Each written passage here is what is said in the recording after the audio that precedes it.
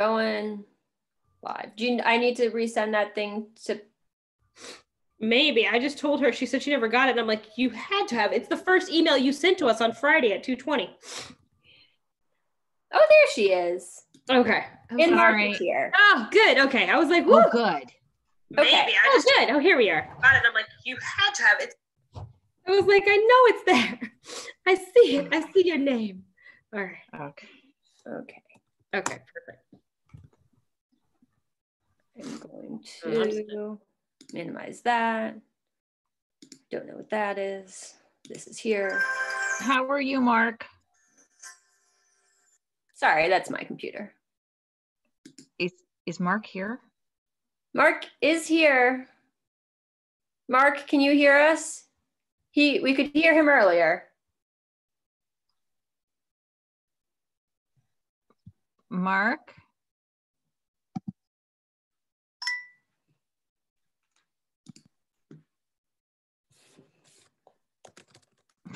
Good afternoon again. Oh, Mark, hi. Hi, hello, Pat. How are you? Good. How are you? Good, can't complain. Well, I got a fire truck next door that just rolled up. So. Oh, well, as long as it's not your house. No, I know. I heard it drive up, and then I happened to look out, and one of the firemen went into the house with an air tank on his back. So I don't know if maybe there's a gas leak at the house next door or what. Okay. Now, it's just 3. So. Okay. There might be a delay on the YouTube. Okay, that's good. That's good. Okay. So Mark, what I am going to do, actually give me 1 second. Sure. Actually, no, I'm not going to do it. Okay, I'm going to mute myself. I'm going to mute Pat Sherry. And then you can get going. Okay. Okay, Pat is good. And I'm going to mute myself. So here we go. Good afternoon. This is talk number 3, somewhat delayed, owing to the current situation with the coronavirus, COVID-19, of the series American Women and the Right to Vote. Week 3, this is about Helen Keller, Connecticut socialist. This aspect of this lady, Helen Keller, is overlooked, in fact, marginalized, and in fact, in most cases, seemingly forgotten. And not understanding or being cognizant of her political beliefs, affiliations, kind of robs a total view of this remarkable individual, coming into this era, late 19th, early 20th century, when there were a number of people who were socialists. They were progressives. This was the era of the union movement. This was also the era of communism coming to the fore here, obviously leading to Lenin's revolution in 1917, to which Helen Keller was a supporter. But to begin with, this lady was born in Alabama, Tuscumbia, Alabama, on June 27, 1880. Now, she was the daughter of an Arthur Keller and a Kate Adams Keller. She was born with the ability to see and to hear. It's not till she's 19 months that she loses the ability to hear and to see. However, interestingly enough, on her paternal side, her grandmother was a second cousin to General Robert E. Lee of the Confederacy. Her grandfather on her mother's side, Charles Keller, from Massachusetts, was a general in the Confederate Army. And her father, Arthur Keller, who was actually the editor of the Tuscumbian Alabama newspaper, was actually a colonel in the Confederate Army and at one point breveted as a brigadier general. However, having said all that, she in 19 months is when she got sick, and many think it was scarlet fever or meningitis. At 19 months. Now, interestingly enough, here, this brings to mind here the domestic in their home, a woman by the name of Washington, and she had a daughter, and ironically, the daughter's name is Martha. She was a little older than Helen Keller. Now, even at this young age, 19 months going on 20 months, 2 years old, it's interesting how the human condition acclimates itself with the loss of hearing, with the loss of sight. The other receptacles seem to come alive here. With Helen Keller, this is really an amazing story in this regard.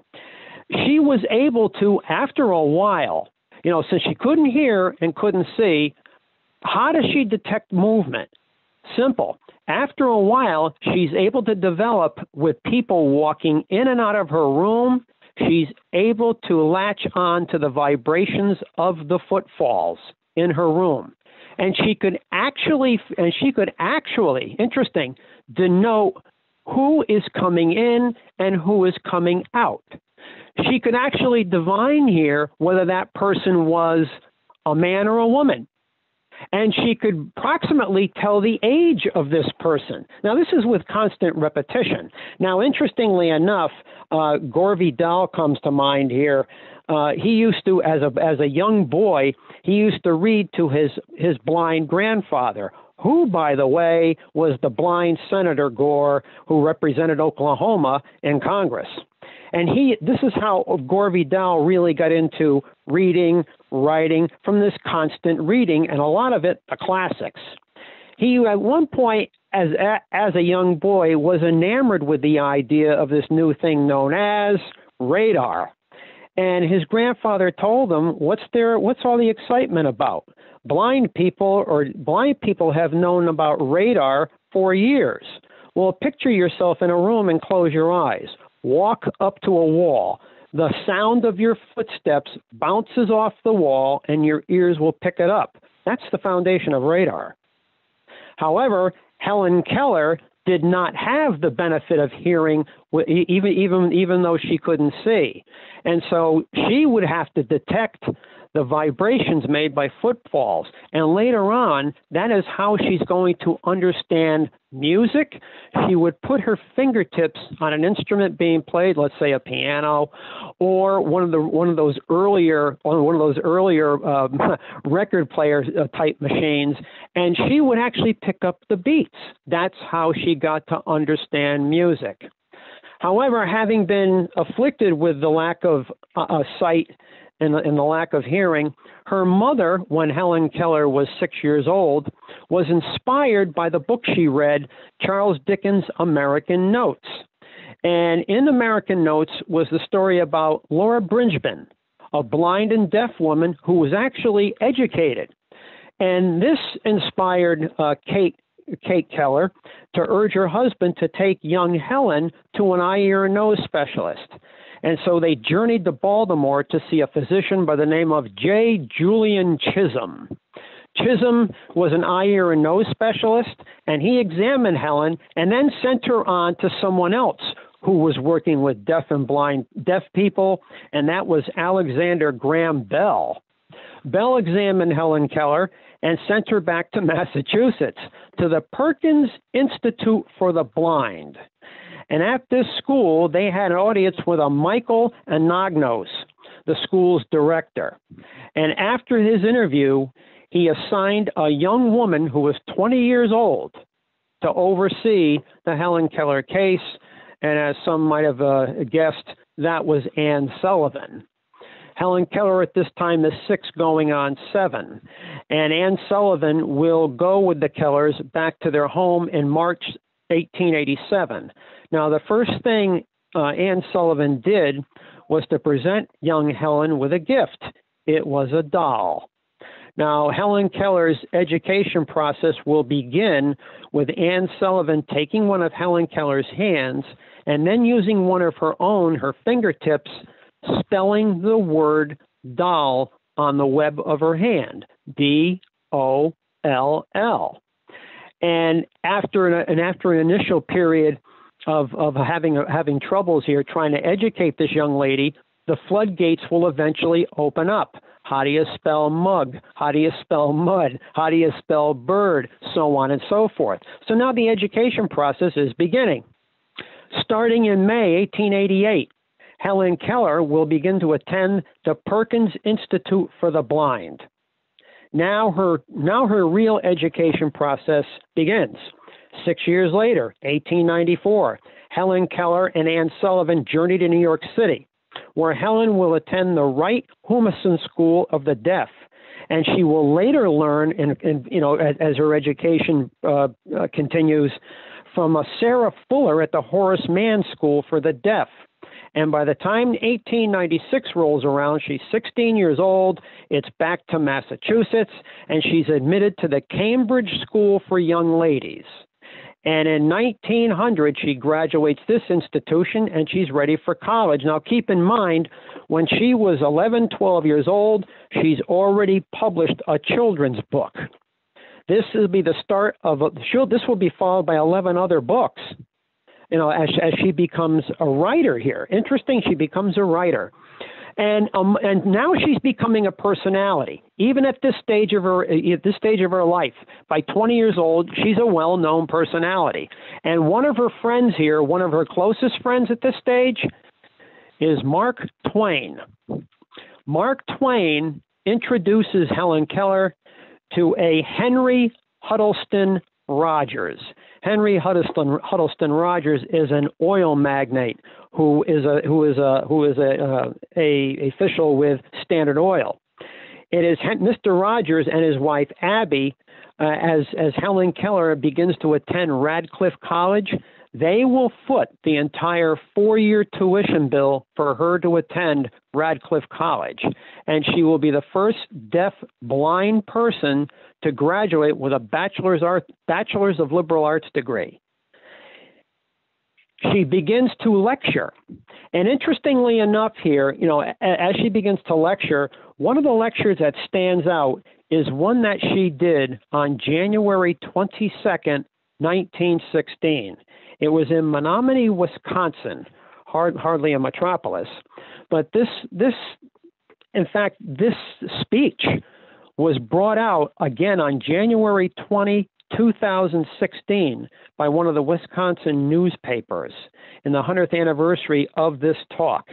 Interesting here, this talk was of optimism, of hope, good cheer, and according to the newspaper, this is what the compiler wrote.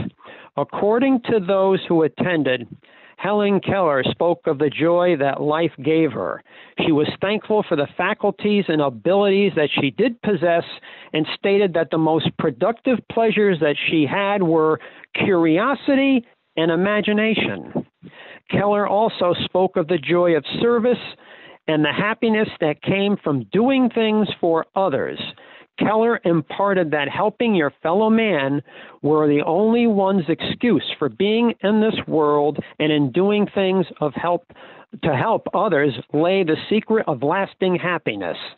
Interesting here, these are really the basics here of her moving towards socialism. Now, as an avid speaker, she will eventually travel to 40 different countries and address people in 25 different countries, including her own country. As she begins to get a little older here, Anne Sullivan is still her constant companion. Anne Sullivan actually got married in 1905 to a John Macy.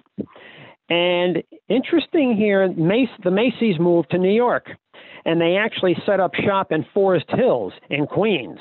And this house will be used as a base for Helen Keller on behalf of the American Foundation for the Blind. Now, she's in her 30s at this point, and in 1914, Anne Sullivan begins to take a turn for the worst here with her health. Of course, when they first meet up in 1886, they will forge a 49-year relationship. But by 1914, Anne Sullivan's health is beginning to go on the downside here. They will bring in another woman here to help, and that woman will be Polly Thompson, a young Scottish lady who had no experience with the deaf or the blind, but will take up the slack and become a secretary. In fact, when Anne Sullivan dies in 1936, with Helen Keller holding her hand, it will be Polly Thompson who will, for the last 21 years of her life, will be that number one aide to Helen Keller. Polly Thompson will actually have a stroke in 1957, and that will sideline her. And over the next several years, she will actually have several other strokes, and she'll die in 1960. But after the first stroke, another lady will join the entourage, Winnie Corbally. And Winnie Corbally will stay with Helen Keller until Helen Keller dies on June 1, 1968. Helen Keller is her political history here is of real fascination. She really begins to get involved with socialism in 1908. And interesting here with Helen Keller, why she becomes interested in socialism. And actually, she actually joined the American Socialist Party.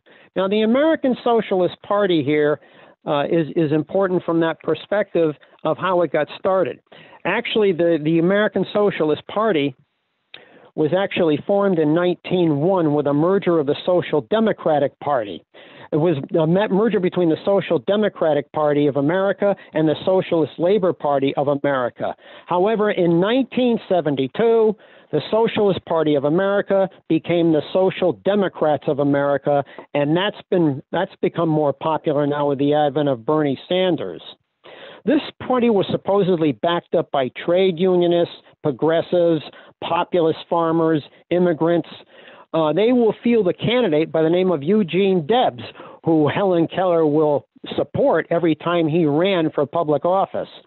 He will get over 900,000 votes in the elections of 1912 and 1920. Now, keep in mind, over a period of time, socialists will elect many people to lesser government positions.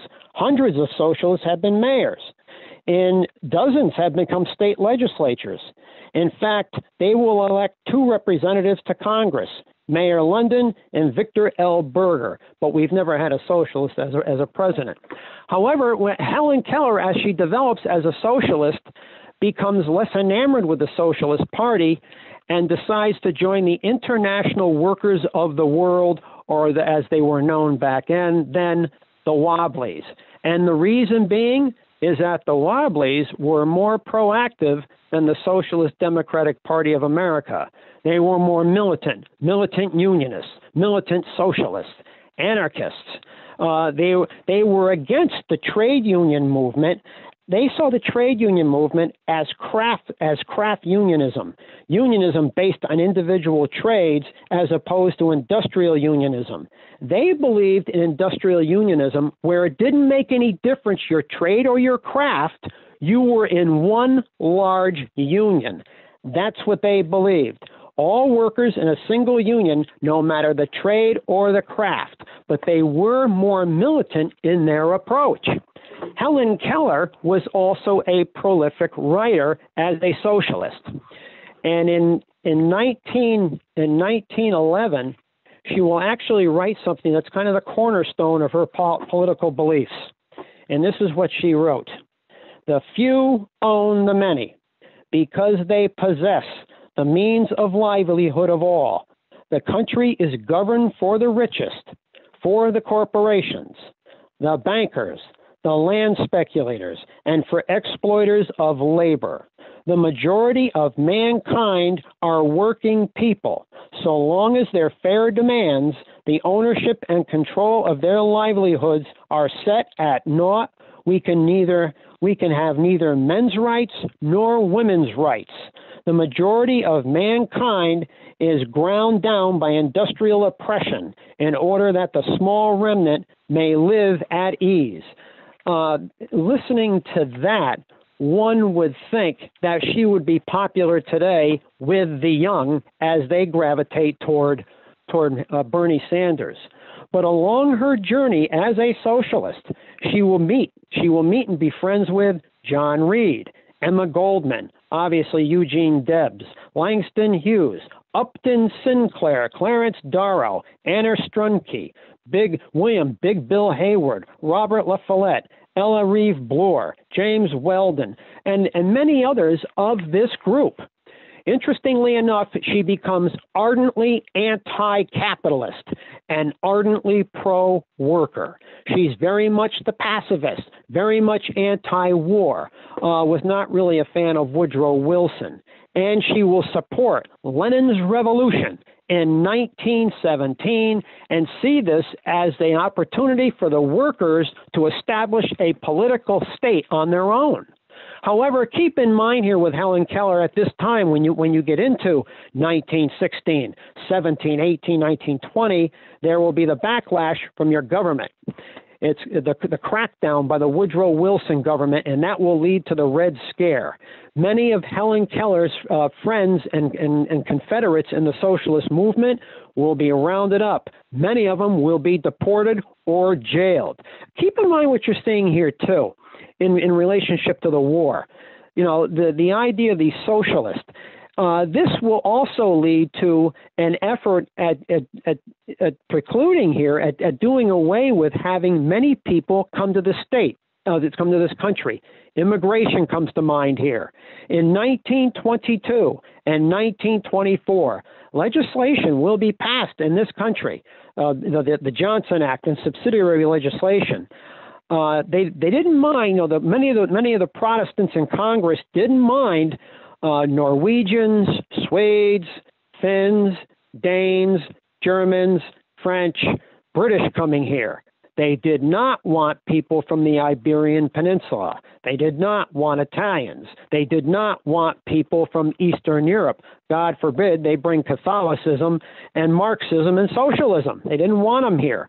And this is part and parcel, too, of a book written in 1916 by a Madison Grant, The Passing of the Great Race, where he lauds, by the way, the Nordic strain in this country. Kind of a founding principle here of what you're going to see down the road here with the Nazis and the fascists later on.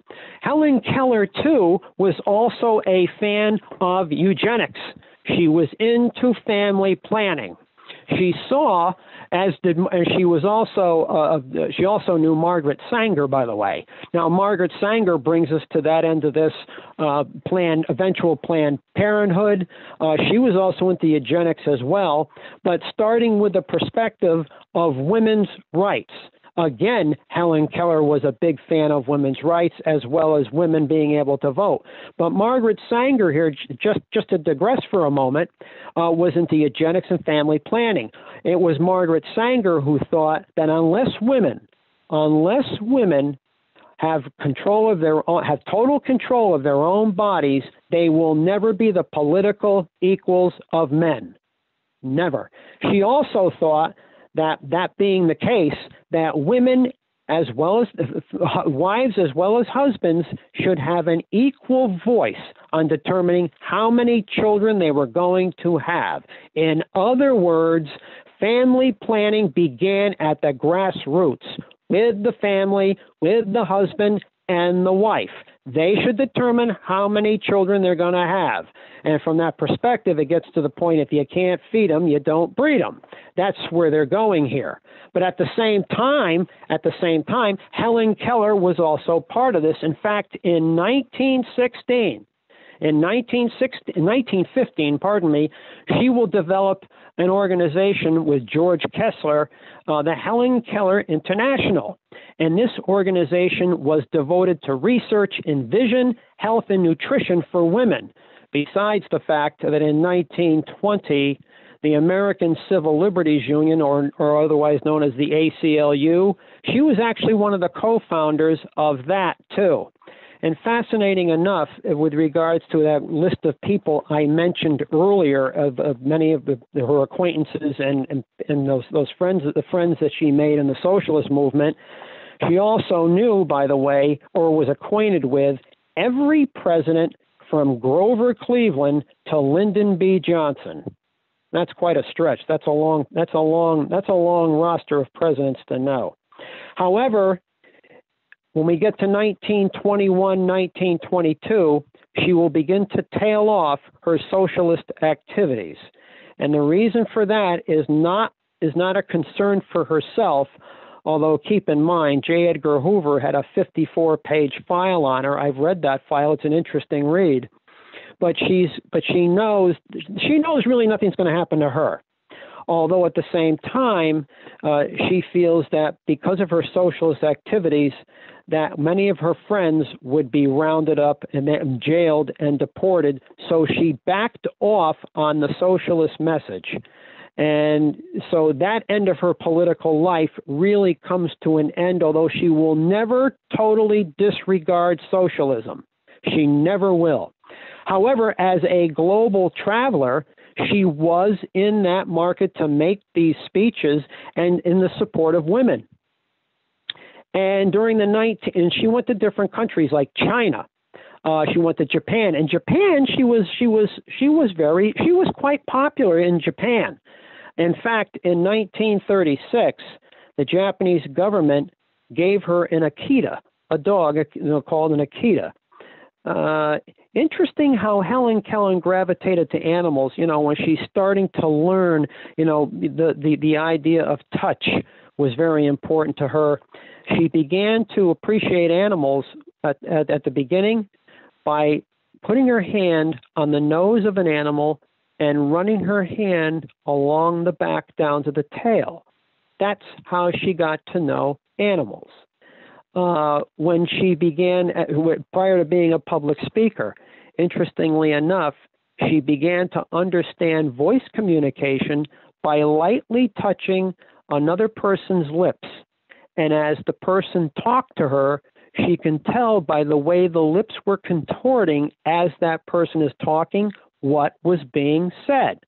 So obviously here, touch was very much an important gift for Helen Keller. That dog, the Akita, died in 1937, and the Japanese government was actually good enough to send her another dog. Fascinating little tidbit there on Helen Keller and Japan. However, as the Second World War comes along, and eventually in the 1950s, she's getting a good deal older now, and she's going to begin to back off as far as traveling, giving talks. And she, as a resident of Connecticut, Easton, Connecticut, by the time 1960 rolls around, she's really not going out anywhere. Although keep in mind here, Winnie Corbally will be with her when she dies in June 1, 1968. And of course, all the accolades roll in here. For instance, Alabama, the Women's Hall of Fame, she was inducted into that in 1971. She was one of the 12 inaugural inductees to the Alabama Writers Hall of Fame on June 8th, 2015. Every year in Tuscumbia, Alabama, her birthplace is now a museum, they have Helen Keller Day.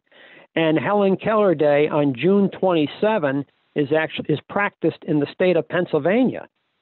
She will become the idol of many blind and deaf people throughout the world. But to get to know Helen Keller politically, unless you do, you really don't get the proper sense of this lady itself. She's an amazing individual. And in fact, as a side note here, last year, the Texas Board of Ed running the curriculum, trying to get a curriculum ready for the state, wanted to take her out of the curriculum, as well as they wanted to take out Hillary Clinton. one of the reasons here is, of course, is that Helen Keller was a socialist. Very much forgotten here in today's America. Too bad, too, because it really robs one of a better understanding of this lady. If anyone has any questions, they can forward them to me on this talk. My email address is alberts24@aol.com. A as in Alvin, L as in Larry, B as in boy, R as in Robert, T as in Tom, S as in Sam, 24@aol.com, or mark@markwriter.com. mark@markwriter.com, and I will be glad to answer any questions that anyone might have or continue a dialogue on this remarkable individual. Otherwise, that is all. Yes.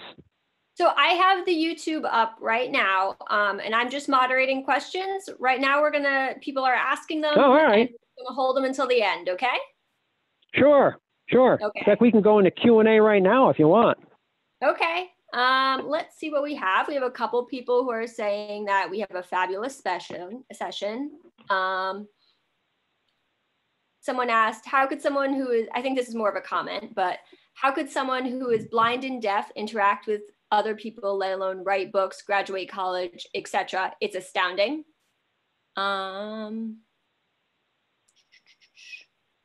Let's see.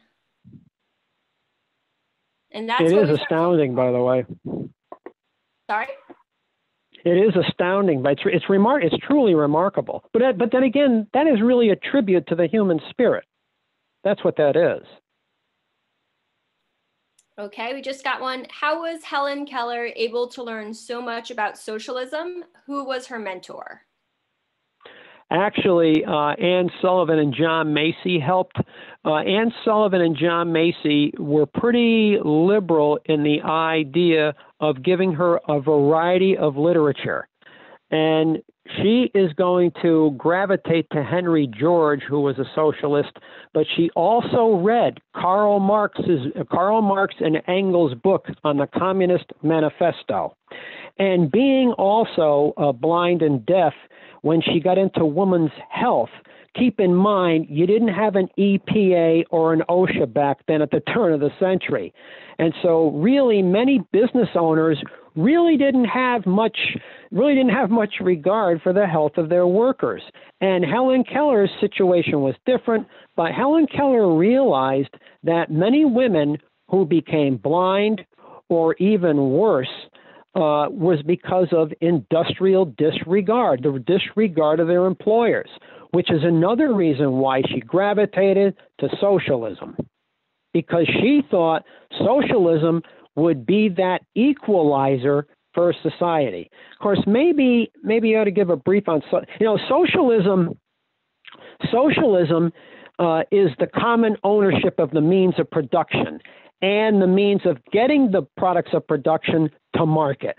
And within a socialist society, you could have a viable transportation system, a viable public education system. How about national health care? This type of thing. However, keep in mind one thing, and this is where some people get confused. Socialists were not opponents of owning private property. You could still be a socialist and own private property. Marxism is different. Marxism, Marxists do not believe, ardent socialists believe that you assimilate a nation or a society into socialism. Coercion is not an option. Marx, dyed-in-the-wool Marxists, it's a different story. Marxism, Marx believes that there's only one way that the worker is going to get a better deal, and that's the violent overthrow of the established order. And in addition to private property, no, property will be communally owned, because Marx understood in the middle of the 19th century here that in Europe, when him and Engels wrote that book, the Communist Manifesto, that the factory owner, the bourgeoisie, putting the proletariat to work, the bourgeoisie owned the factory. The bourgeoisie also owned the land the factory was on. Do you honestly think they're going to pay the proletariat a living wage to buy property? The answer here was no. And so property had to be owned communally. But that goes along with the rest of a socialist society. Again, a viable public transportation system, viable transportation system to move goods from production to market, national health insurance, this kind of thing. In other words, everyone would benefit from the rudiments of society, as opposed to capitalism, which they were adverse to. Next question, if you have one. Yep, the next one we have, what did Helen think was her biggest accomplishment and what frustrated her? Well, you know, curiosity was one of her biggest things. She was a very curious person. In fact, I'll say that curiosity was really one of the reasons of success. And the other one is education. That went along with the curiosity. You know, she's going to write 12 books. And, you know, there's a side note to the writing of the 12 books, by the way. When Anne Sullivan was sick at one point, they actually brought in a journalist from the Boston Herald by the name of Fagan. And Helen Keller's in her mid-30s at this point, and actually the two fell in love. And interestingly enough, they were going to elope. Now, that would have been a marriage made in heaven, so to speak. Her as a speaker, a writer, with the help of a journalist. It didn't work out. Anne Sullivan and John Macy were not fans of this. Members of her family were not fans of this. And the two, her and Fagan, will drift apart, and she'll never get married. But she had a unabashed curiosity and a lifelong desire to learn. And as she's learning, I mean, the brain of this lady should have been examined. This is a very intelligent individual. And of course, she kind of went along with what her best friends, one of her best friends once said, Mark Twain, who once remarked, I never let education get in the way. I never let school get in the way of my education. So education is really a lifelong process, in or out of school. And that was Helen Keller. Next question, if you have one. That's all the questions we have for now. If there's anything you want to continue with. No, I think at this stage, I think that's about it. Next week is about the 19th Amendment. The 19th Amendment was the 1920 Amendment, which this year marks the 100th anniversary of giving women the right to vote. Now, when I do that talk, I'm going to go back into the mid-1860s and discuss the 14th Amendment, discuss the 15th Amendment, and how those amendments impacted the 19th. And interestingly enough, we'll go back. I'm also going to get into 1878, when the first legislation was brought up to Congress to give women the right to vote back in 1878. Obviously, here it didn't pass. But that whole story from 1865-66 up to 1920, it's a fascinating look into constitutional politics here, really, with really what you're seeing here, and the women's movement. That so unless you have any, we're looking forward to it. Good enough. Good enough. Okay, well, thank you for everyone who tuned in on YouTube. This is the first time we've done this, so hopefully you guys all come back next week. Same time, same place. Thank you very much. Mark?